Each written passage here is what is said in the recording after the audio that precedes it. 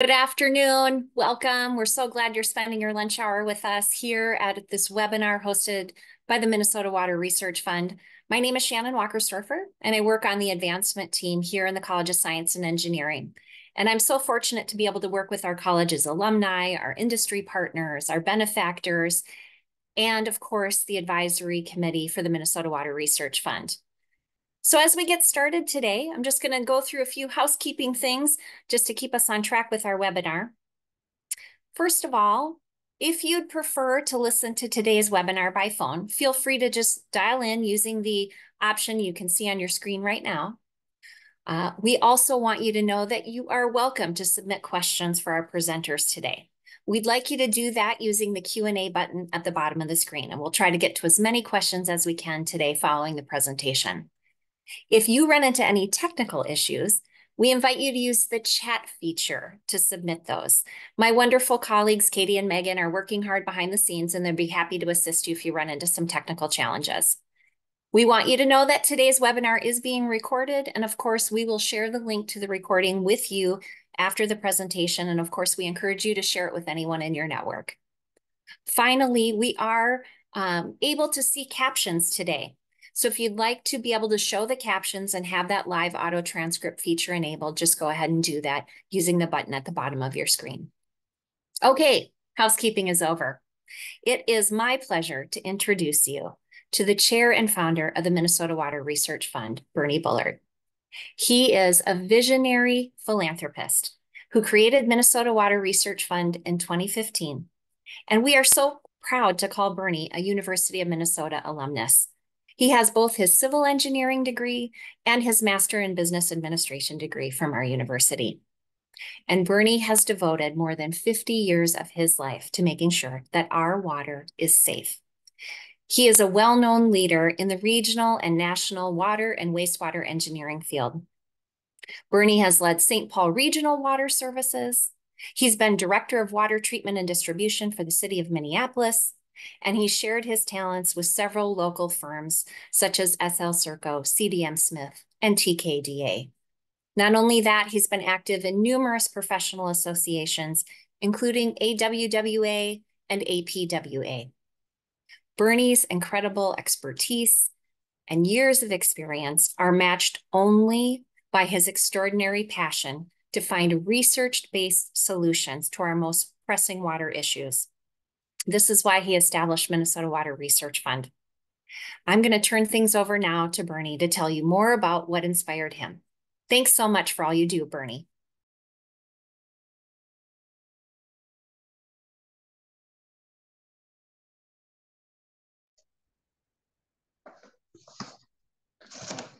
I think I got it set. It's wonderful to have so many people joining us today. Welcome to our 6th research webinar. I spent my life and career as an engineer focused on water. That's why I created the Minnesota Water Research Fund at my alma mater.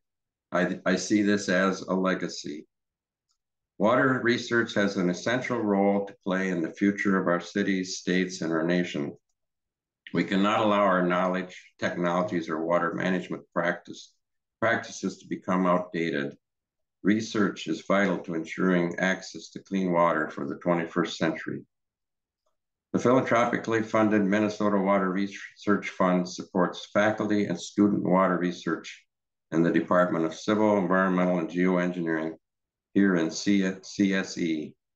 Our vision is to enable the university to become a nationwide leader in innovative water research to improve public health, protect Minnesota water resources. Our environmental graduate program is currently ranked 9th by the U.S. News and World Report. Research, communication, and fundraising are all vital components of our fund's work. With the help of our fund's advisory committee, we are driving toward our short and long-term goals. Our short-term goal is to annually fund innovative water research by the UM faculty and students to improve water treatment technology and water quality in our environment and invest in our students' success. The students of today will solve the problems of tomorrow. And many of the people listening today work for firms which will help implement those solutions for our citizens of tomorrow. Minnesota Water Research Fund's long-term goal is to get to the $2 million level to create an endowed chair to support a Minnesota faculty member who is an international leader in the field. From a research and education perspective, we're already making an impact. In just 8 years, the Minnesota Water Research Fund has supported 10 research projects led by CSE engineering faculty working with graduate and undergraduate students. In addition, our fund has invested in purchases of water research equipment that will enhance research and teaching in CSE. We also regularly host research seminars like this one to introduce a broader audience of alumni, water industry leaders, and external stakeholders to the water research happening here at the university. For more information on our research fund, please visit our website. Reaching our goals would not be possible without the hardworking members of our volunteer advisory committee, which is composed of university alumni and water industries leaders whose names are now on your screen. I'd like to thank the whole committee for their service in helping grow this water research fund. Fundraising and bringing new partners to our work helps drive our success. I'd like to take a moment to thank our partners who generously supported the fund in 2023 and those who are already committed to being partners for 2024. We had 11 partners in 23 this year, and we already have 18 signed up as partners for 2024. And we certainly would welcome anybody to join that list and grow it some more. We are so grateful to these fellow generous visionaries, both individuals and local companies and organizations, who are joining us to make our dream of long-term ongoing water research a reality for Minnesota. If you or your organization would like to become a 2024 partner, I'll provide more information on this toward the end of today's webinar. I'll turn things back over to Shannon, who will introduce our featured presenters today. Thank you all. Thank you so much, Bernie. Well, it is my pleasure to introduce our first expert presenter of the day, Dr. John Gulliver, who is likely a familiar face to many of you. John S. Gulliver is a professor emeritus in the Department of Civil, Environmental, and Geoengineering and a resident fellow of the University of Minnesota's Institute on the Environment. He received a BS in chemical engineering from the University of California, Santa Barbara, and his master's and PhD degrees in civil engineering from the University of Minnesota. During his more than 40 years as a faculty member in our department, Dr. Gulliver has taught courses in fluid mechanics, environmental mass transport, and urban hydrology and water quality. Much of Dr. Gulliver's research, done in collaboration with other faculty, involves developing new technologies for the treatment of road runoff and the assessment of field performance of stormwater treatment practices.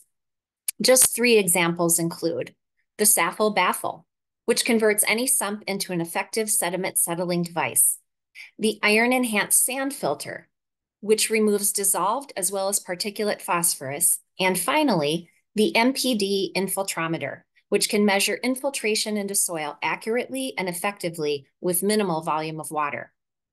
Dr. Gulliver is also co-author of the book, Optimizing Stormwater Treatment Practices, a Handbook of Assessment and Maintenance, published by Springer.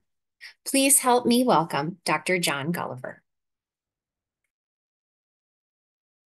Thank you, Shannon. Yes, I am John Gulliver, Professor Emeritus in the Department of Civil, Environmental, and Geoengineering. I serve as a co-advisor with Andy Erickson of Noah Gallagher, who you will hear from shortly. But first, I need to get on my soapbox. Sorry about this, but climate change adaptation is a topic that we are hearing more of, but we're just starting on it because our climate is changing as we speak. Projections are that in the northern Midwest and eastern portions of the United States, extreme storms are going to increase substantially. That means 34% in the northern Midwest, 73% in New England.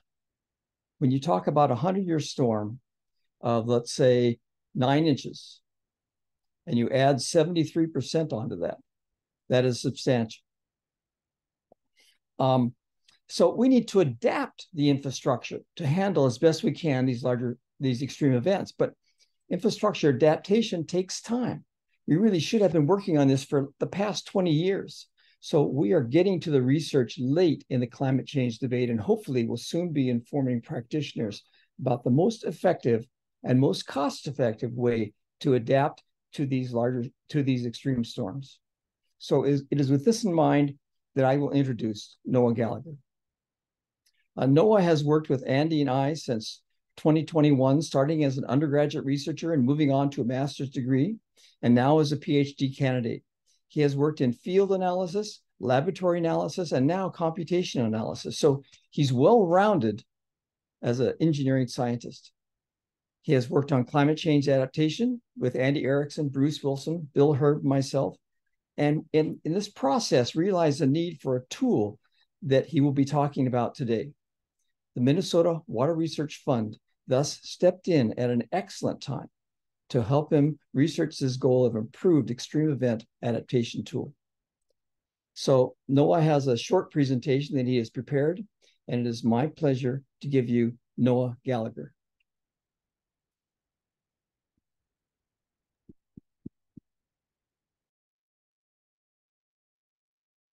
Hello. As John mentioned, my name is Noah Gallagher. I'm a PhD student in the Civil, Environmental, and Geoengineering department, as well as affiliated with St. Anthony Falls Laboratory. And today I will be discussing how we can advance stormwater models using LiDAR-enabled tools. Can you see my screen? Not yet, Noah. I believe whoever's sharing might need to stop sharing so that I can take over.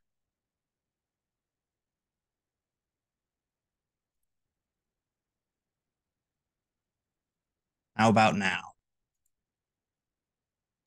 Good to go. Awesome.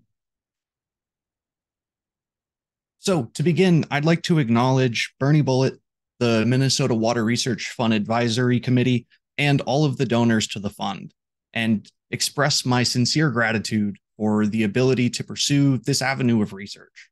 As a student, I didn't necessarily know whether I was going to continue my graduate studies, and funding like this is helpful in enabling the decision to pursue higher education be one that's made out of considerations that are not financial. So again, my sincere appreciation for all of those involved with the Minnesota Water Research Fund and providing funding for projects like this. So today, I'm going to be talking about why this project came to be in the first place, following it up with a brief background on what light detecting and ranging technology is, why watershed modeling with EPA's Stormwater Management Model, or SWIM, is important, and briefly touching on extreme precipitation events, before getting into sort of the benefits of a tool like this in implementing LiDAR within SWIM.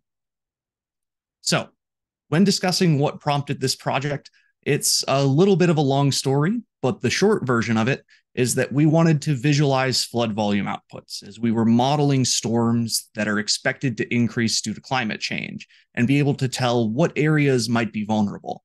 And we were getting outputs like this map on the right, which showed flood volumes or flood heights, but not necessarily what that floodwater would look like if it was distributed on the landscape, i.e. what buildings would be impacted, whether there would be flooding in the street or it would be confined to a park.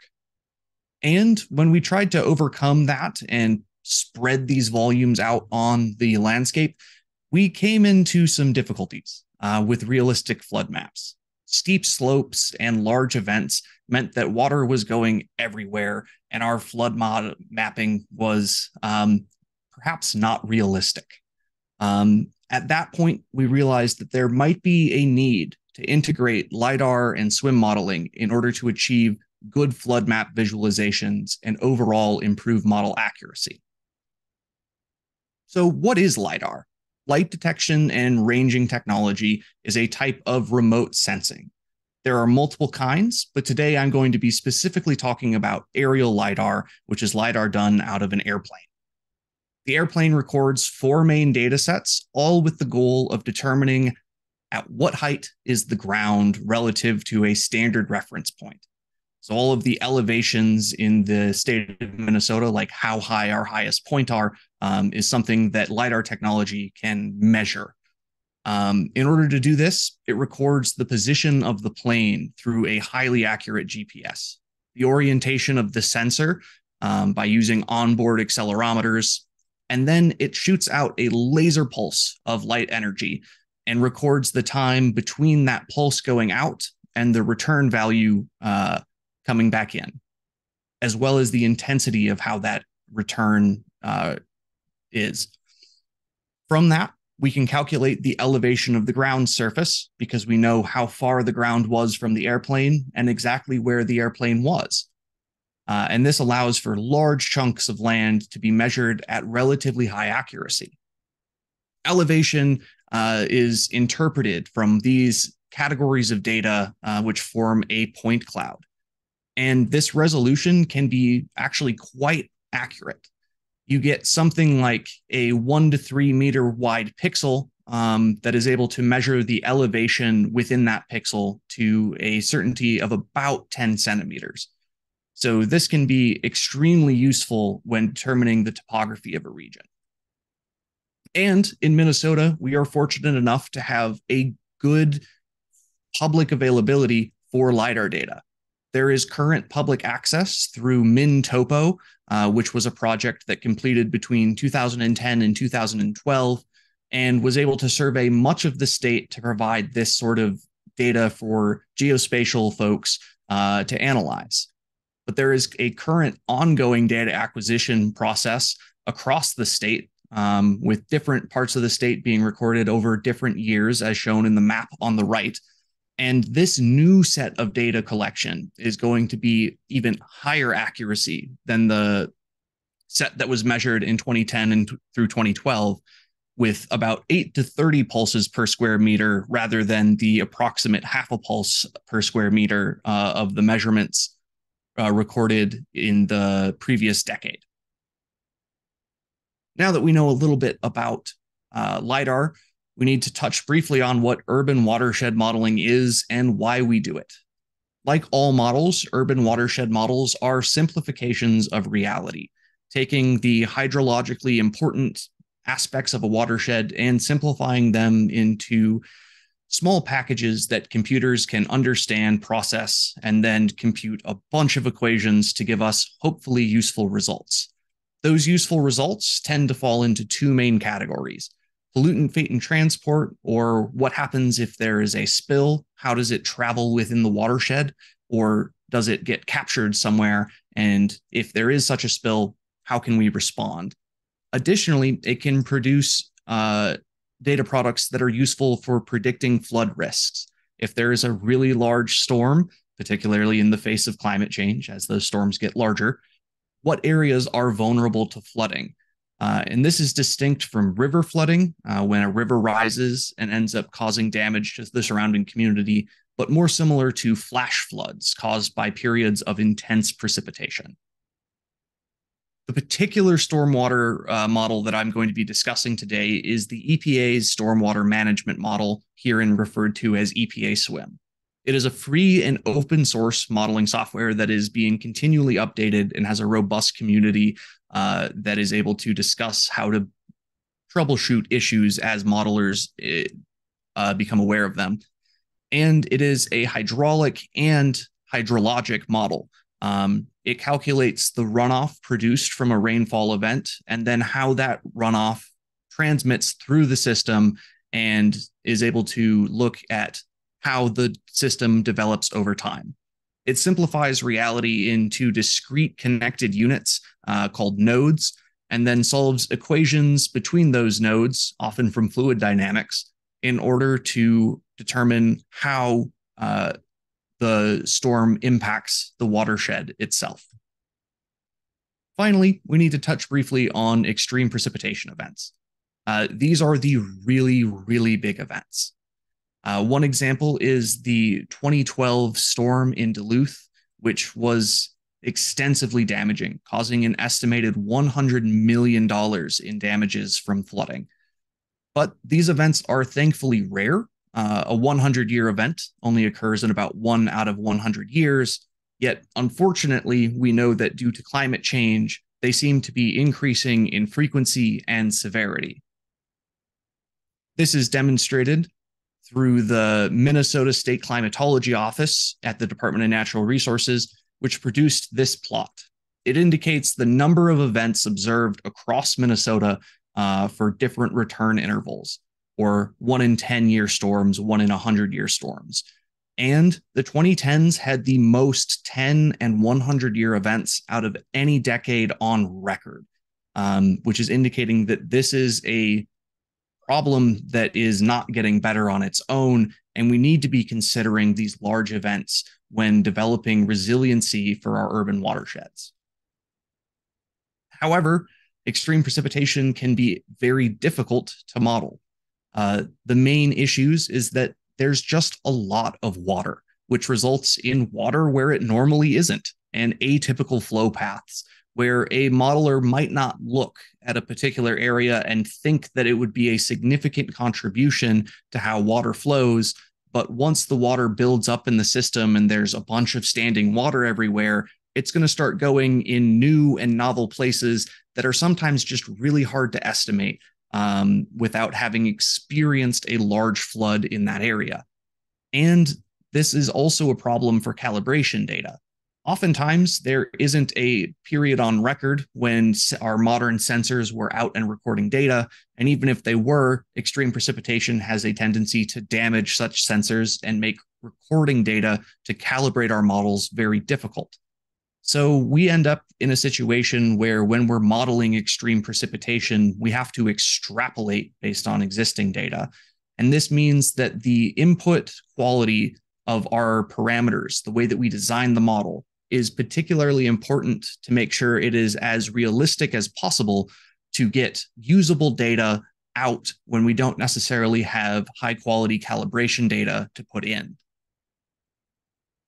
So now that we have all that background out of the way, how can LiDAR improve models? First and foremost, topography is crucial to how we model the transport of stormwater in a system. Water flows downhill. And so knowing how the hills in the landscape are actually laid out can determine what water goes where within a watershed. Additionally, you can end up with puddles or large floodwaters that are detained in holes and depressions in the ground. And so identifying these as potential surface storage is also important for understanding the dynamics of a large storm in an urban area. This means that we should be able to better represent reality, improve those input parameters in our computer simulations when we take into account this LiDAR data in our SWIM modeling. So this brought up a large question. We realized that doing this for hundreds and hundreds of nodes would be incredibly time consuming. So in order to improve our models, we realized that there would need to be some sort of tool that could reduce labor inputs for integrating this LiDAR data within our SWIM models and improve accuracy and ease of interpreting these SWIM model results. Here's one of the preliminary outcomes of this project, where we were able to take LiDAR data to create this three-dimensional model of how water from one detention pond is able to flow down into the other, and understand that it's not necessarily a circular pipe that can be assumed in the model, but that it's a more dynamic system that has some complexities about how water gets from point A to point B, and that we need to be considering how much water can be detained at different areas. So now for a little bit more of a technical deep dive, we're going to be discussing storage nodes and storage curves. A storage node is that model representation of an area that can detain water. The computer is able to fill it up with a certain volume of water, depending on how much area is available for that storage device at a particular elevation. And that is described by a storage curve. which is represented in the figure on the right, where as you get higher in elevation, there's a larger cross-sectional area of your storage pond, surface detention, or even rainwater barrel. And so these are different for different types of storage devices and are really important for how the computer calculates how much water can be in one location at one time. And we know that there are sometimes some labor-saving shortcuts that oftentimes can get taken when modeling, which would be to take engineering documentation of, say, a stormwater pond that describes very precisely how a stormwater pond develops from the bottom to the top in terms of cross-sectional area. And then beyond a certain point, there isn't available documentation. So one would either have to go out and measure directly or use some topographical maps in order to input the elevation near a stormwater pond. So this can lead to assumptions being used about what that topography might look like beyond the as-built documentation. What LiDAR enables us to do is have a slightly more accurate version of that topography with a high resolution, again, 1 to 3 meter in diameter pixels, in order to better understand the actual area within a subcatchment that is available to store water. And finally, it allows us to take the sort of subcatchment area or these other discrete units within a model and put a cap on how much water could have in a cross-sectional area, because at some point it's spilling from one storage node into another. And this has some impacts on the model performance and outputs.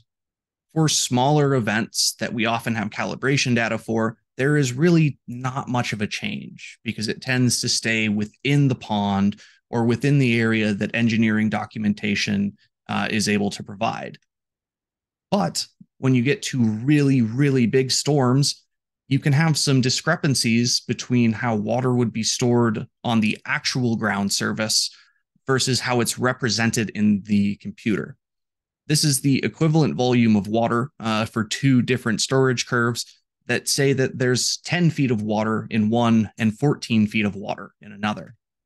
This difference in height is important for model outputs because it's that height of water that drives flow out of a lot of output devices. And so the ability to understand how much water pressure there is in an outlet structure determines how quickly that pond has any outflow. This can also be important if there are secondary outlet structures at a higher elevation.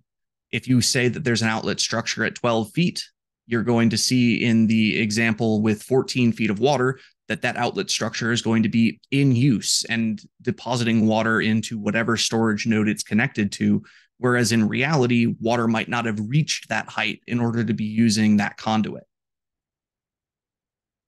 In addition to storage nodes, there are also considerations about overland flow paths, because not all flow happens in stormwater pipes. In fact, most often the problematic flows are when we don't know where that water is or the water is going somewhere that it ought not be. This can involve streets and alleyways, as well as backyards and natural low points in places like green spaces.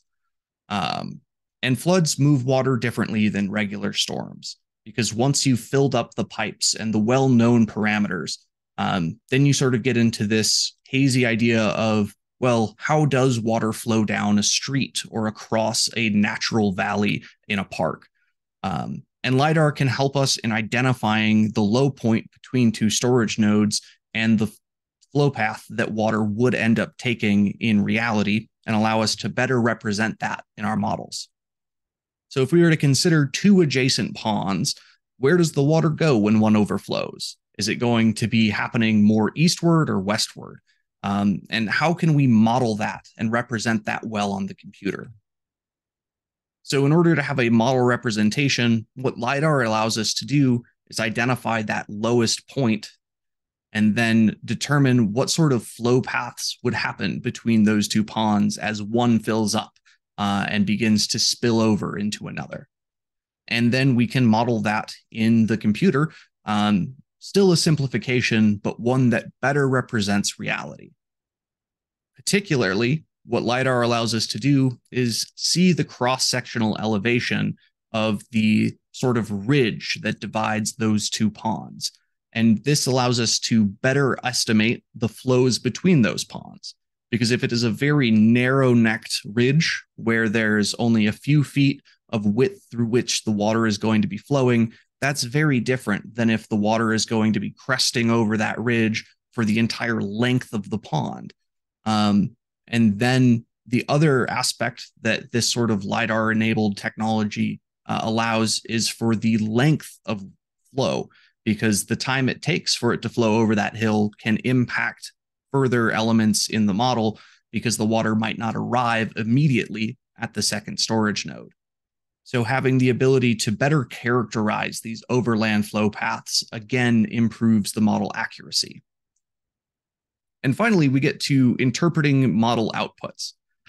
This is the sort of tension that we were seeing when we were estimating our flood maps, that there was this discrepancy between flood depths and volumes, water sort of floating where you would expect it to flow into adjacent areas.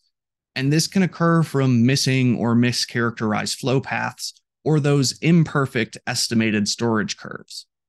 So when you take into account the exchange of water between different parts of the model, even if it's an abnormal flow site that might not occur to your typical modeler because, well, you don't expect water to be flooding through your backyard until it is, then you can end up with flood maps that better represent these sort of reality and have this bidirectional exchange through overland flow paths and more accurate storage nodes.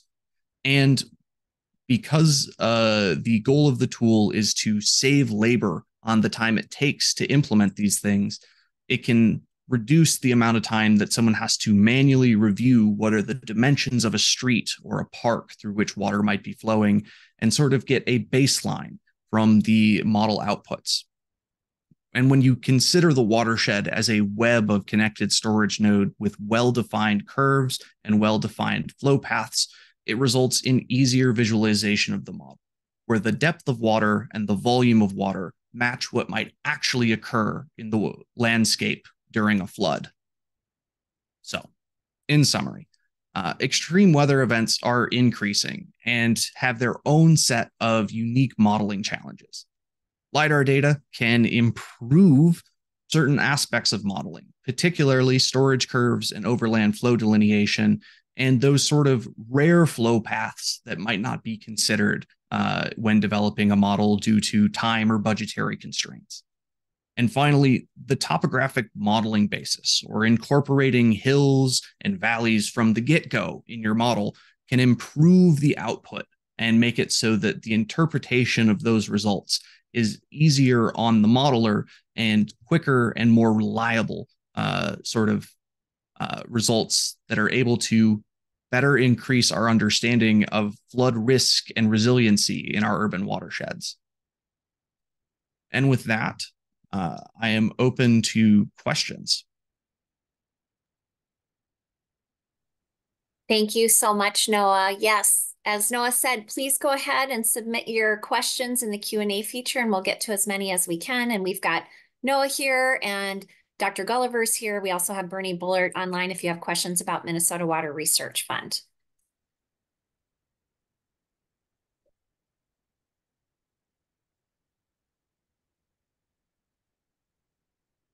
Any questions for our presenters, just let us know.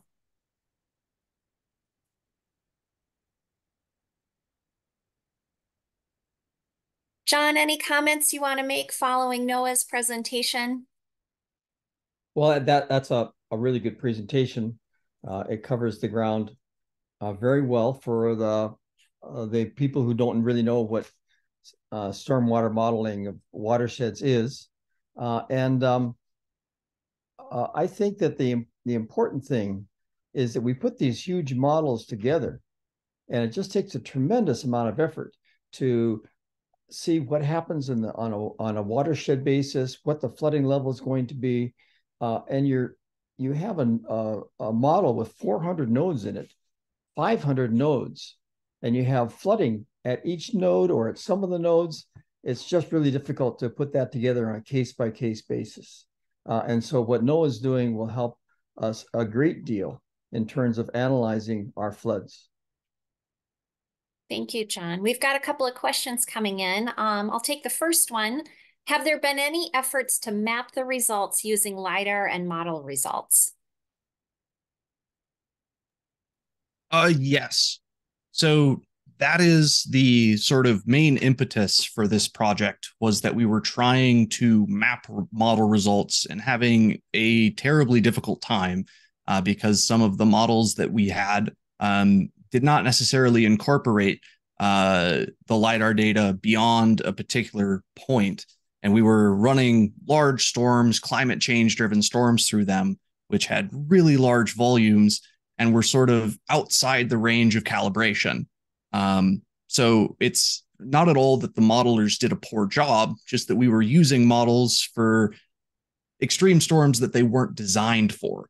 And so those improvements needed to be made to the model itself before we could reliably have any confidence in our flood maps. Because we were able to generate flood maps, but they felt unrealistic because they concentrated water in some areas where the storage nodes might not have been defined beyond a certain height, and resulted in those problems. The tool development is still ongoing. As a result, the final sort of end products of a flood map are not available because this sort of implementation in any particular watershed relies on the tool being complete.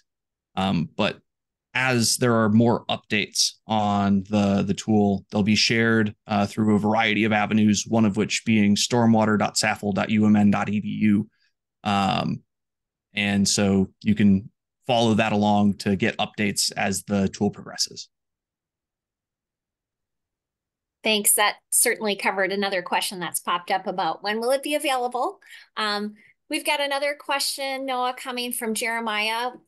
What do you see as the next most critical step in involving LiDAR data and stormwater modeling that isn't currently being used in modeling, and what would you add to SWIM? So I think the most critical thing is going to be the storage curves.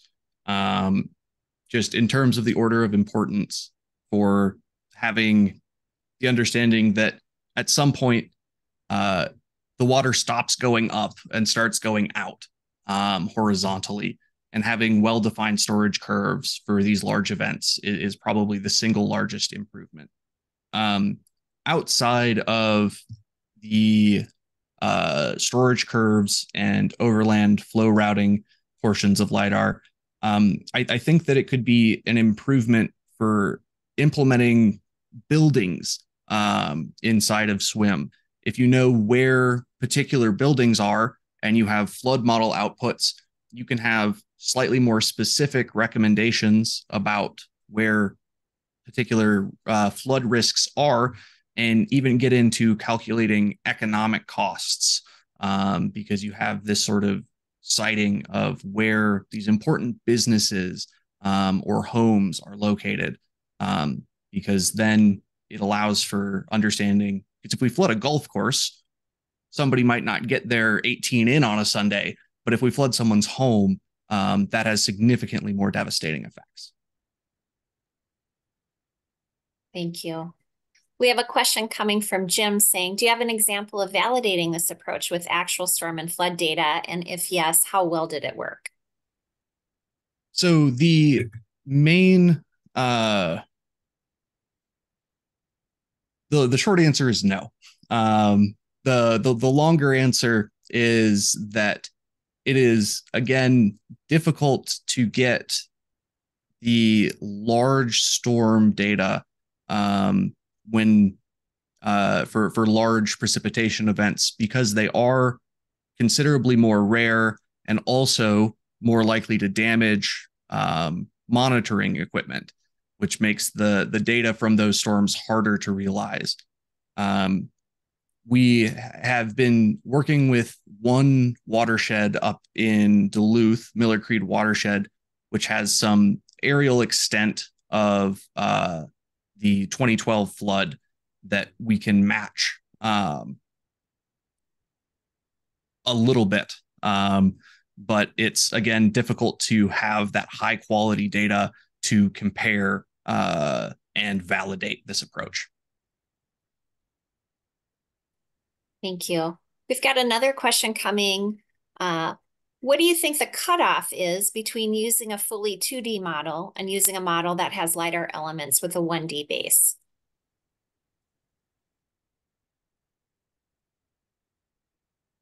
That is a good question. I am not particularly familiar with 1D base models, so I don't necessarily feel super qualified to answer that. John, you might have some insights on that. I'm not sure what the individual means by 1D model. SWIM is a multi-path 1D model, which can be converted into a 2D model when you talk about flooding. And so the 1D, 2D explanation, you lose a little bit of understanding of what 1D and 2D are. So I'd like to ask the person who asked the question for a little bit of elaboration.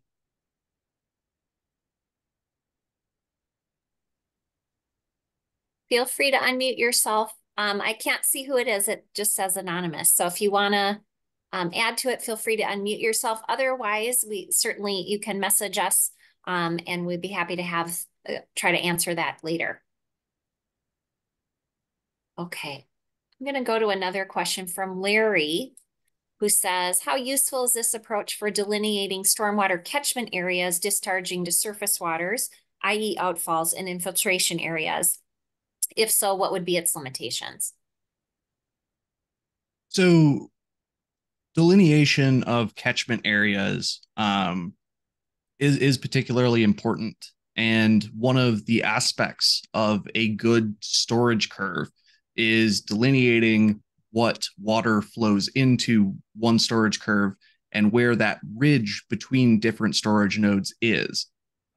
So part of this tool is an aspect of this tool is to make sure that the existing subcatchment delineations are appropriate. And while there hasn't been any consideration about outfalls into surface water, simply because that wouldn't be related to the storage node aspects, I think that a lot of the same algorithms used to detect the differences between catchments and between neighboring storage nodes could be applied in perhaps another project. Okay, going in a little different direction. Jessica is congratulating you on an excellent presentation. I agree. And her question, from a paleoclimate standpoint, I'm wondering if there's any useful information that can be provided by the geologic record to assist in flood modeling. That's a good question. I am unsure regarding the impacts of geologic record, perhaps in identifying whether a flood has occurred.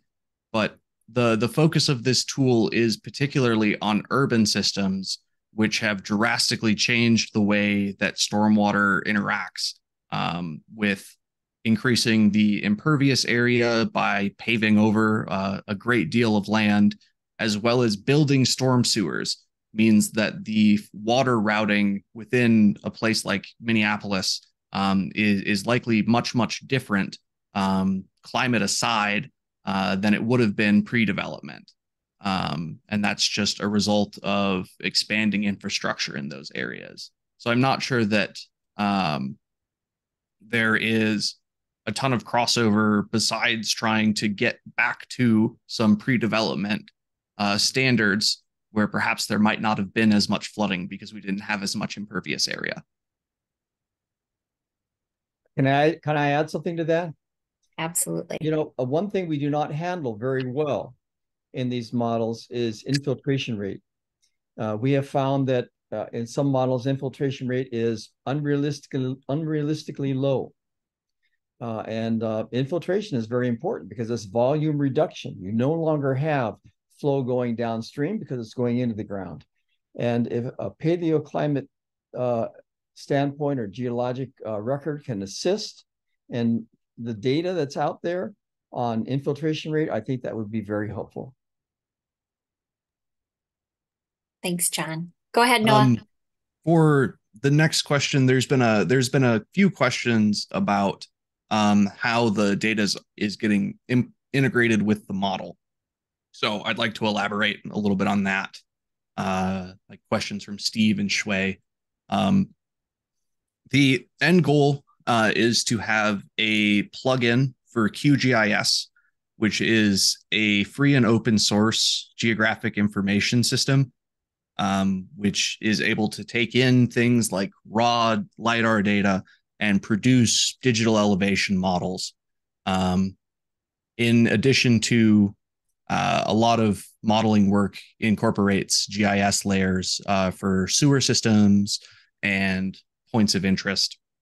So the workflow would be a generation of storage curves in QGIS, which are then imported into SWIM, not necessarily a new version of SWIM that is able to parse LiDAR data or spatial data.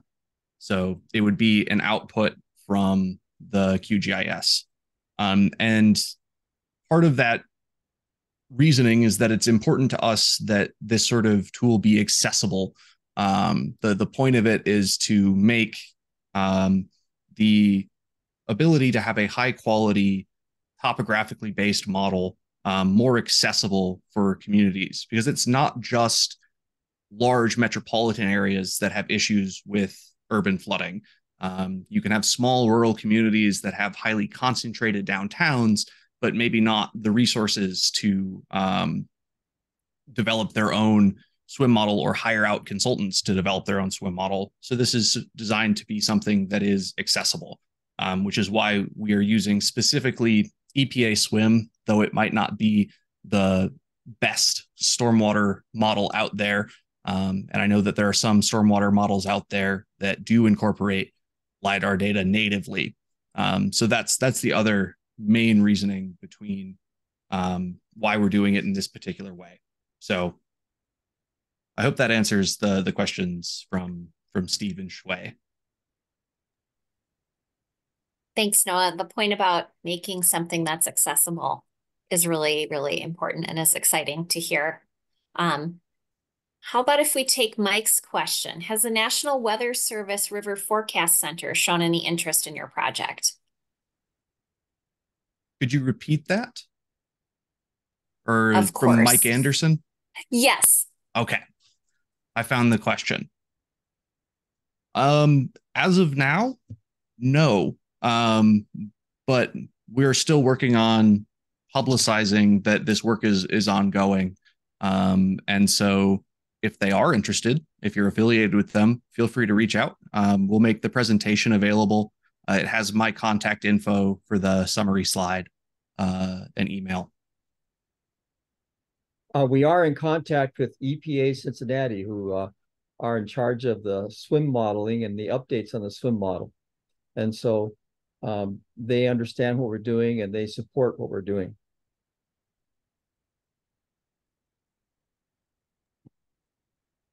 Noah, John, do you see any other questions in the Q&A that I missed, or any other topics that you want to address for the larger group before we wrap things up today?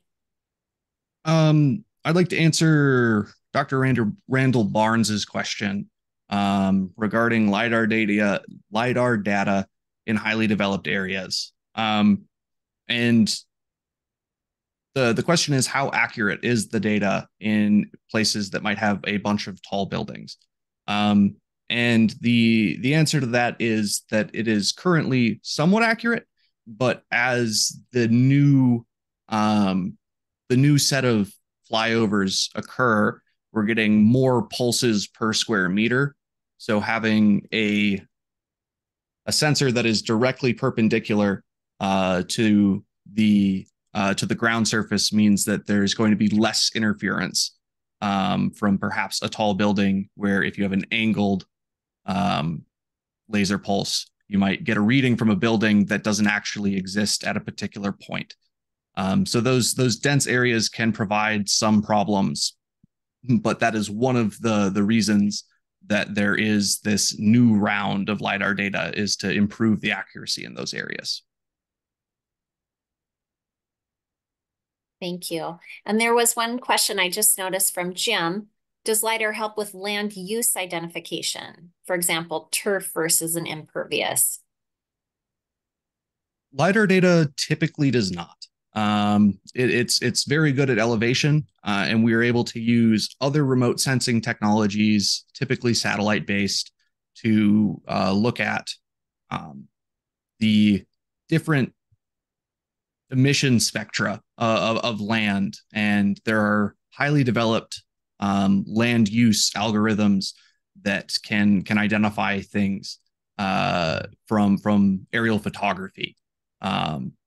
So this would be a separate tool, but it is another geographic information systems based technology that can be important when modeling, because differentiating between turf and impervious area is important when considering how much runoff is generated.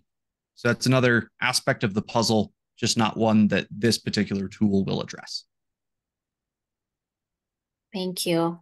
And Roy, thank you for bringing your question back up to the top. One final question of the day. Roy asks, can you expand on the relevance of this method to siting GI? So the siting of green infrastructure practices, or at least I believe that's what GI is referring to here, is important from a topographic perspective. You want water to flow into your rain garden in order to filter things. So from that aspect, trying to identify a site-specific location can be done, but likely site-specific surveys might have a higher fidelity than LiDAR data, which only has a 1 to 3 meter resolution. And if you're implementing a new rain garden in a cutout or a new roadway project, you are likely to have higher quality data from that. There's been other work on green infrastructure siting that utilizes some other geographic information sciences, but this tool has moderate applications, and there are likely better options. Thank you. John, Noah, any final words of wisdom before we wrap up? Bless you. None for me. Thank you both. Noah, what a wonderful presentation. We are so proud to have you as a funded research partner of the Minnesota Water Research Fund. And thank you all for joining us today. Before we end, I'm going to turn things over to our chair and founder, Bernie Bullard, for some final remarks.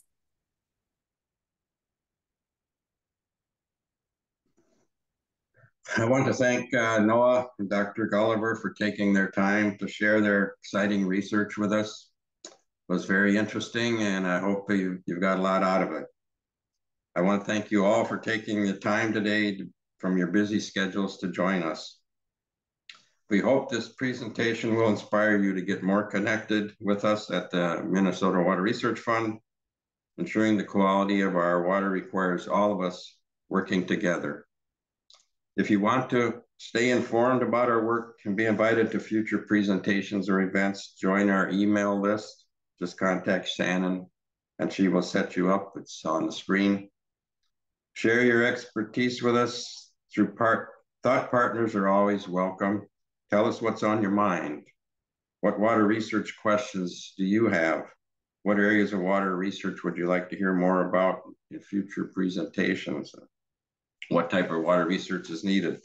If you have questions or ideas, reach out to me via email or message me on LinkedIn. My email's on the screen there. Help us spread the word about exciting water research. When you receive the event recording, forward it to any of your colleagues or friends.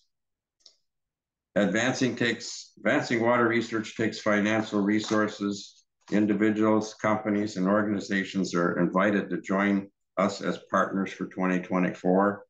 We have partnership levels at $500, $1,000, and $2,500. For those of us who notify us of their partnership commitment by the end of this year, December 31st, we have a special matching opportunity available. Partnerships gifts will be matched up to the first $20,000 in gifts received this year. We still have a sum of that funding left. We're getting closer to our goal. Please share this opportunity with your company or organization. The link to join us as a partner is shown on the screen, and we hope to hear from you. Thank you in advance for investing in our goal to ensure the University of Minnesota is a national leader in innovative water research that improves public health, and protects, preserves Minnesota water resources. Have a wonderful afternoon and holiday season, everyone. We'll see you next time. Again, thank you for being part of the presentation today. Have a good day.